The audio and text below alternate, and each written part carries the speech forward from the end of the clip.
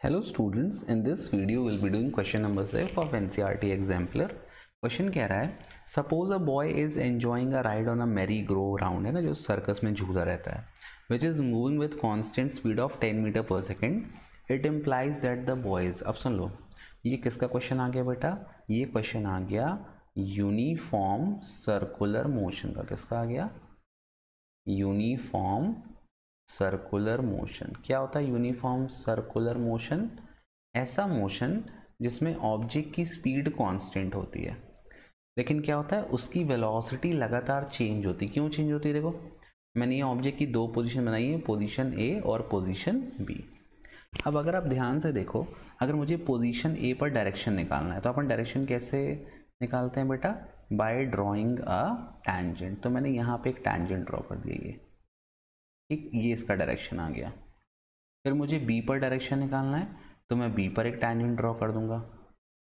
ये मैंने बी पर से एक टैंजेंट ड्रॉ कर दिया. ठीक, अब क्या हो रहा है अगर आप देखो, ऐसा अगर मैं हर पॉइंट पे देखूं तो हर पॉइंट पर ऑब्जेक्ट का जो डायरेक्शन है वो क्या हो रहा है? चेंज हो रहा है. यहाँ पर इसकी वेलोसिटी का डायरेक्शन ये है और यहाँ पर इसकी वेलोसिटी का डायरेक्शन ये है. Suppose this is v1 and this is v2.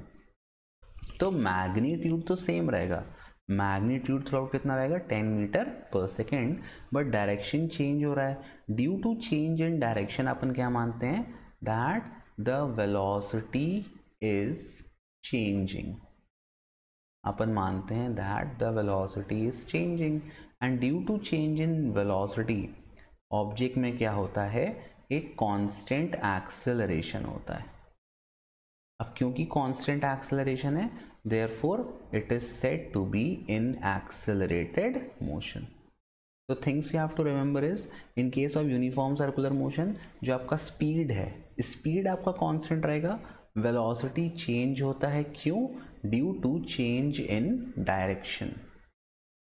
ठीक, और इस वेलोसिटी में चेंज के कारण बॉडी में कांस्टेंट एक्सेलरेशन होता है. ठीक, अच्छा ध्यान रखना, अगर यहाँ पे मैं फोर्स की बात करूँ तो यहाँ फोर्स कहाँ लग रहा है बेटा? अगर मैं फोर्स बनाऊँ तो force is always acting towards the centre. ये फोर्स लग रहा है, this line shows the force. ठीक, अब देखो अगर मैं फोर्स का डायरेक्शन बताऊँ, फोर्स यहाँ पे कौन सा लग रहा है? This is the centripetal force acting towards the centre. ये टैंजेंट है. अच्छा, फोर्स लग रहा है रेडियस के अलॉन्ग और ये टैंजेंट है.